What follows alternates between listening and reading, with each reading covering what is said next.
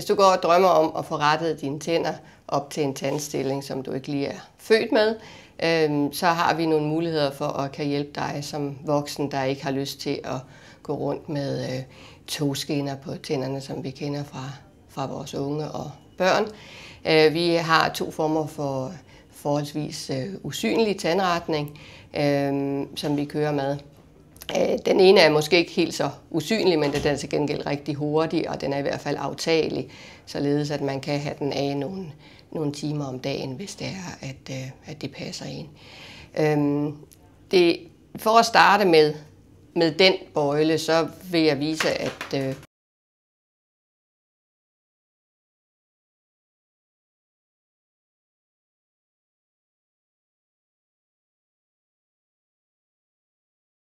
og den kan rette tænderne på en 8-12 uger normalt. En anden form for bøjle, som måske passer de fleste lidt bedre, er det, vi kalder Invisalign. Det er en aftagelig bøjle.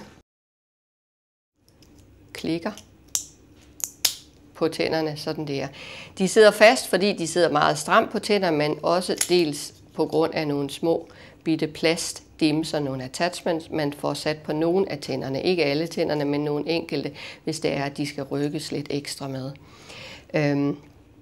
Så foregår det sådan, at man går med den her skinne stort set hele tiden, omkring 23 timer i døgnet. Det vil sige, at man har den kun af, når det er, at man spiser og rengør sine tænder.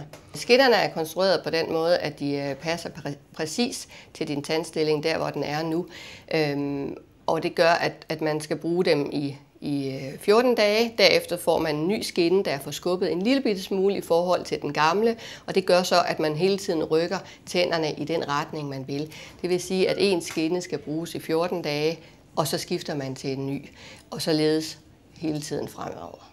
Det foregår på den måde, at man kommer op til os og får taget nogle røntgenbilleder. Vi starter som regel med en helt stor fuld status eller en OP-optagelse, hvor man kan se både tænder og rødder, at de har det godt, inden vi går i gang.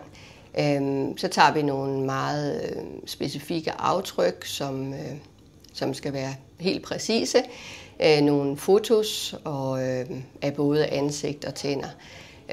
Og sammen med en behandlingsplan, så sender vi det til vores samarbejdspartner i USA, som står for det her Invisalign. Det næste, der sker, er, at vi får en 3D-film tilbage fra USA med opsætningen fra start til slut. På den film kan vi tydeligt se, hvad der sker over hele forløbet.